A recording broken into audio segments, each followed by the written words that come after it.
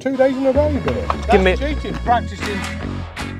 When it comes to competition clay shooting, for the average shooter at least, more often than not, fun usually isn't the order of the day. The annual Benelli SP'Auto shoot turns that concept on its head. Welcome to the most relaxed and fun clay comp of the year. 100 birds, 12 stands, a huge variety of presentations, and an even bigger variety of Benelli and Beretta semi-automatic shotguns. Every year in the UK, Benelli put on a shoot especially for semi-automatics. You're allowed to use a Beretta, a Benelli, a Franchi or a Stoker. All the semis from the Beretta stable. And we're here today, mate. We are. You're an ardent Benelli fan. I am, mate, nowadays. I didn't used to be.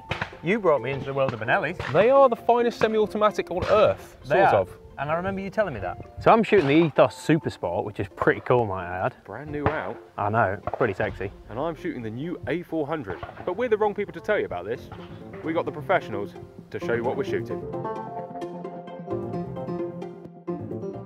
The great thing about Benellis is they use the inertia system. This particular model is the Ethos Supersport. The inertia system makes them more reliable, can cycle quicker, which means that you get that second target acquisition much quicker. Low maintenance, you don't have any gases that you would do. Benelli, it's an extremely clean system. Less muzzle flip, and it also has less recoil. This new model has ported barrels. New Comfort Tech 3 system has this chevron system here, which reduces recoil by up to 50%. Soft cheek piece here, which reduces felt recoil. It looks sexy with this carbon fibre finish, and it's definitely going to win with this gun. Josh Brown was responsible for setting up the course for today. I thought we should catch up with him and get the lowdown on what was about to come. Josh Brown, course setter of the year, has set this course. I'm interested to see how we get on, mate. Wow, high expectations. I say there's no rules. Obviously, there's no limits with what you can set. So it's a bit of fun. Obviously, you've got full use of the gun on some of the stands. You've got on report pairs, triples. Yeah, it's good fun. The bit I think will catch you out is the timing. Timing and the way around to shoot some of these targets. When you've got three targets in the air at the right time, you've got to pick the right target for the right time. Yeah, exactly. And it's like the on report pairs. I think there's 3 or 4 stands out that got 2 targets on them. So you've got 3 shots. We've only got 2 plays in the air. So it's deciding as soon as you take that first shot, the second play is on its way. So if you miss it, do you try and go again, or do you set up the other shot, the other play? So it's sort of getting that set up, I guess, and working out what we're going to do. Yeah, and that's what it's about. Yeah, Ant's having some issues with his auto. Let's go inside and he can whine all about it.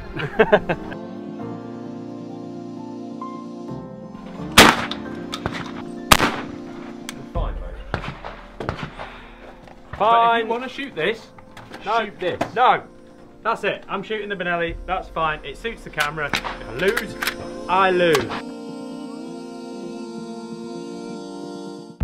Where's number 1? Right there. That number 1 stand, is it? Second one.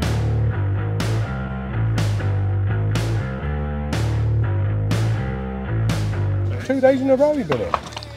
I'll take the 2 entry ones. Go on, straight it. Go on, get in. They're all lying. Just told him that he hasn't changed a thing. And I pretty much guess you asked him to put that shim in because you knew what shim I didn't like. They made it too short and changed it in the wrong way. Yeah. Do you want me to go and show you the shotgun footage of that bee-bird crossing the trees and the You just get the shotgun footage up from America. The first stand was comprised of a trio on report. First target, bang. Second target comes, bang. Third target comes, bang. Full use of a 3-shot semi-automatic. We were lucky enough to be squadded with Alex and Tim from the London Beretta Gallery, and the legend that is Don Brunt. I'm ready for a trade. No, sod you. You didn't want to trade when it didn't suit you. No, I did. I think that's what's wrong. I was ready. No, I remember him saying something about, we're sharing guns today. Well, let him whinge.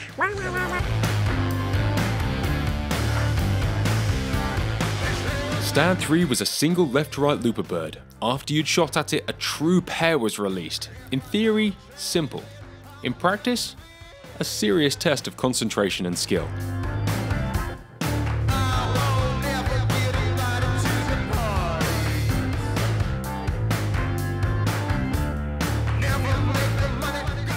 How many stands in? 4 stands in, we're Aaron Stevens. Although I do think I hit that bird with the last shell that she called no on. I think you hit the bank first, but I had a thing. I don't know. I was only half looking. So, do you think it hit? We'll put it as the bonus point at the end. If it's a draw, you can win. Stand 5 and 6 were another set of on-report trios. A nice break from the madness and a chance for me to claw back a couple of points on end. I was told that people of your level don't suffer from stress or distraction. Oh, My level.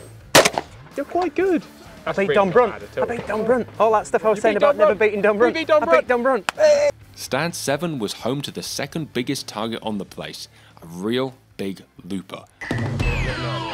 Oh. And tactics really came in again. About the distance of that error pay. Do I donate 2 shots to the big looper if I miss, or save my effort for the rabbit? Do I put 4 guaranteed in the bank, or do I go for glory if I miss that first shot? Have fun. I'm not having fun. I'm with You're you. looking for I'm like with you and I extra never ways have to fun beat with Don you. Brunt. Those jams he had count as 1 point loss every jam. I mean, that's an insult. Stand 8 was our first simultaneous trio. I've had a ball in here. You Yeah? haven't seen what's coming yet. And a nice simple introduction to the concept. Pick your target, shoot your target, move on to the next was the plan. And for most of us, it actually came together well. I don't know about you, mate, but this could be the favourite scored event I've ever been to. Definitely. Definitely. Good fun. It's fun. Everyone here is having fun. There's different names and different faces because people are coming here to have fun. We forced our squad to have fun and Yeah. throw their squad in the bin. Even though they don't like it. But they're liking it now. Yeah, They're they're getting liking it there. more. On this one, I mean, I dropped one on this one, but it's literally a stupid mistake. That was just bad timing, mate. Yeah. So, we'll carry on. We've got 3 more stands? No, 12 stands, 4 more stands. 4 more stands. Perfect. Go give it a go. We're going to try and shoot this the wrong way around because there's an obvious way to shoot it and a stupid way, which Ant tried. We're going to try it the stupidest way, which would be... Can we just see him quickly? It's going to be the right, middle, left. Up, bang, bang. It's got to be the teal last. Yeah. Yeah. Teal last. Teal last. To you last, yeah. Oh, he had all the time in the world. Yeah, it wasn't bad. Even all the time in the world, but yeah, come on, there's an actual professional shot, an actual proper world champion.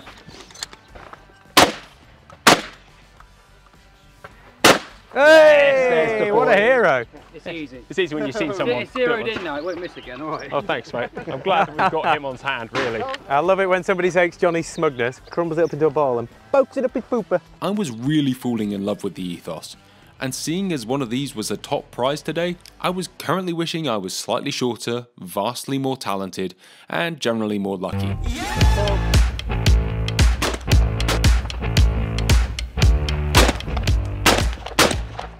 So that was a little bit of a nightmare. Very interesting one though. That was beautiful. I Yeah. loved the first shot. The second shot, I knew. Short, that sounds stupid. On that, where you want that little bit more weight in the guns because you do need to maintain the gap. Otherwise, it's so timing that, and it's a big lump of a gap. I rushed off in front of it, overled it with the first shot, and then stopped the gun to close the gap and punked at it twice, which then was behind Yeah, it. So but you know, it's in also front, meant for behind, the boys, behind. and we're boys. Yeah. We're about to see a man go in. John Brunt. He's sexy, man. I've crept one back. He's I've crept just one crept back. one back on that stand. That's all to play for. But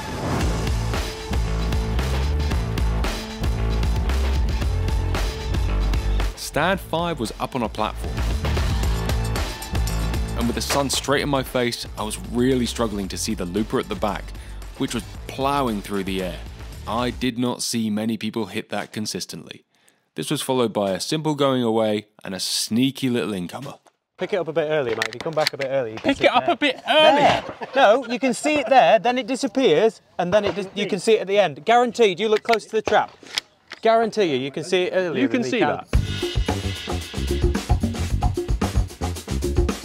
How'd you do on that one, mate? That was humiliating, mate. I got a 4. I didn't think you did. I thought you got more than that. I mean, aspiration, yeah. Yeah. Straight you did. But did you not get at him? No, not enough. Okay. Maybe next Not time. enough. We get at him. We'll get at 'em more. If stand 11 was at the beginning of the course, it wouldn't have been quite so challenging. However, having had the physical and mental challenges given to you by this point, as well as the extreme distractions and fun we were having, Where do you think you're going wrong? there wasn't a lot left in the tank to consistently shoot the 5-yard rabbit and the 30-yard mini. I've no idea. I know where to kill it just before it hits the ground. Where to kill it at the top, I've no idea. Roofing, I reckon Johnny's getting a bit tired and he's getting a bit wavery now, and his score's just going to plummet now. Is it when you're so certain you can't even be bothered to shoot it with a second shot? I'm going to say, I thought you were that confident that you just didn't even pull the trigger. On to the last stand of the day. Well, this is the last chance we get to play this game, Don. Another simultaneous trio. 1 standard, 2 middies, all coming from more or less the same spot. Shot. 1. Bit more, mate, bit more. You had to pick those targets up quick, break the first one, and move on to the second 2. Again, in short order, accurately and swiftly. This isn't like standard sporting. Get out correctly. You want to bring a big dollop of aggression. The one that you usually leave in the cartridge bag and take your calm head into the stand. I thought at this point I might actually put a good score in on this stand. But this is what friends are for. Oh, no, man. That was good fun. Good fun. Happy by 2, mate. Well done. Thank you very much, Happy mate. by 2. Happy. Beautifully done. It's a good job it's not a clay. No, it's definitely a clay tour. Didn't I tell you that? It happens that when you win, the winner can make it into a clay tour if they want. That was great fun, mate. Oh, that was something else, wasn't it? Completely different to what we normally do. I meant what I meant. I said earlier, and it didn't get any worse, even though there were some silly misses towards the end and all sorts of things. That this has been great fun. Yeah. What do you make of it? You shot the Benelli, we had that switch over at the start. I loved it. I loved it. And when I smoked that back target, I was like, this gun does the business. But it does take a little while where it's so light to find the sight pictures that work for this gun. Yeah, definitely. The only reason I didn't want to shoot that gun is because the sight picture was wrong for me. The beauty about Benelli is they have the shim systems fitted in, so you can just alter that shim. If we had time and the shim's here, we could have swapped it over and I would have loved to have shot that. Was a stupid lack of forethought on my part, really. A little bit, but you know, I shot the Beretta. The Beretta is You shot it well. Yeah, it's designed for small Italian men, and apparently I am small and Italian. And Yorkshire. And Yorkshire a little bit. Yeah. But yeah, loved it to bits. I grew up shooting Beretta autos. My old man, it was his go-to gun.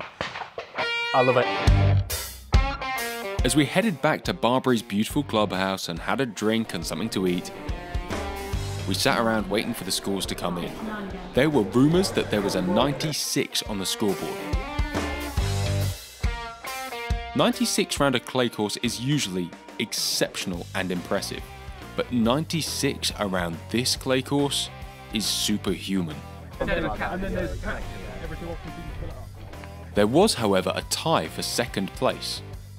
Beneath 96, the next highest score was a 93, and there were 2 people tied for this, which means it was time for a shoot-off. The second clay as per all day on the first bang, okay? Derek will be reffing it. Call Paul when you want to see them. Oh. I really love a shoot-off.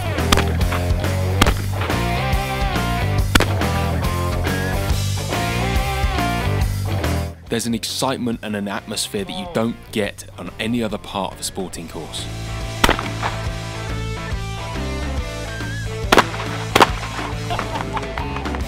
The mental fortitude and ability of both of these gentlemen is commendable. To step up in front of a crowd and get at the targets that Josh was throwing out took some stones. These were not gimmies. Shoot off over, it was time for the winners to collect their prizes.